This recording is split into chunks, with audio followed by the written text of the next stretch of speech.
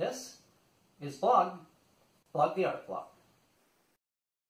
a discussion of taboo, controversial, and singular topics. I am the keeper, David J. Landry. Let us start out by making the simple observation that some artists use substances such as marijuana or mushrooms to enhance their creative ability.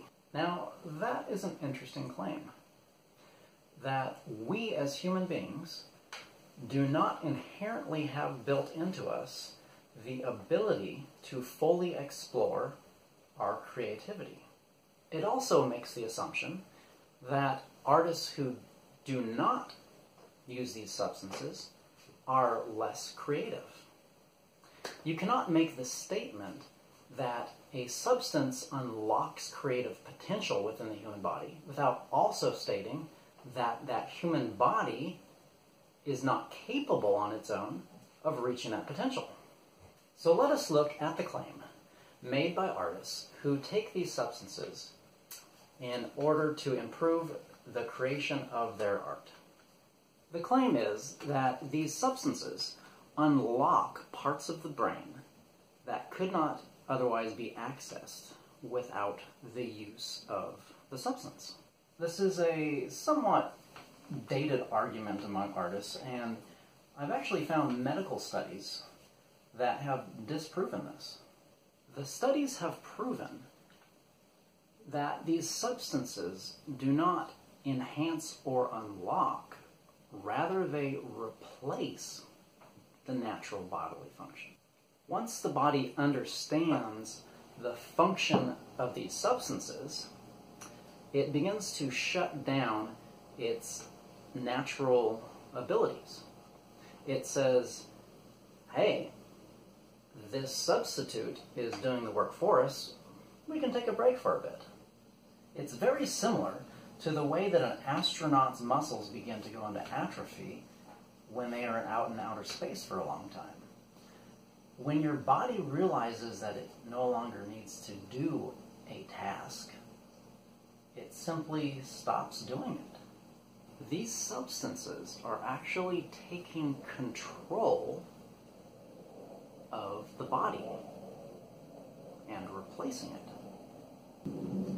Which is why artists that use these substances feel like their natural abilities are being enhanced, because when they stop using it and try to be creative without the substance, their body is in atrophy. That creative part of them has been replaced for so long that they're no longer naturally using that part of their body. So they're in atrophy. So by comparison, it feels like to them, oh my word, I'm so creative on this substance more than I am naturally. But the reality is, these artists are fully capable of achieving the same level of creativity without the substance, because it is simply replacing them and not enhancing their abilities. So, can an artist who does not take the substance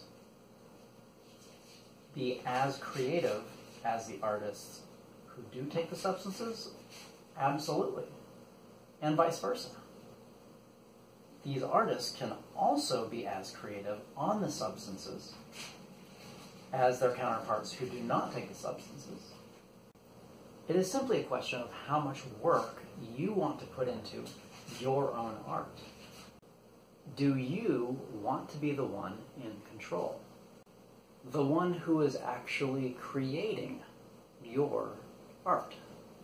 Or do you want your art to be created by a substance that has replaced you? A substance like marijuana that is now controlled by the government. So, in a way, does that mean that if you use marijuana to create your art, that the government is actually controlling the creation of your art?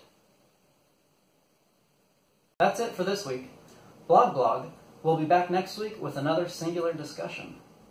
If there are any topics regarding art that you would like discussed on BlogBlog, let me know in the comments.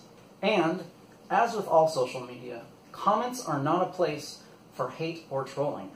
Doing so will earn you a dismissive pat on the head, followed by, "It's so cute that you believe that."